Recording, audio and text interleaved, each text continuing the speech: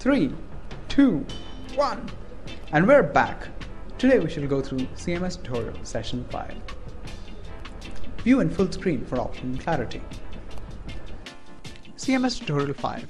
Inserting an image in the text area. Now click on the edit button. Step 1. Click on the template option in the edit window. Step 2. Select the first option, Images and Title. This is important. Please uncheck Replace Actual Contents. Next, the editor window opens. Click on the image space. It gets highlighted in blue as shown here. Now click Insert or Edit Images.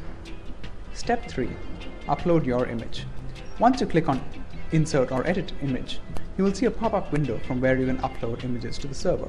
Click on Choose File. Step 4. Browse your image. Select the image you want to upload. Wait for a few seconds. Preview the image that you have uploaded and set the image properties.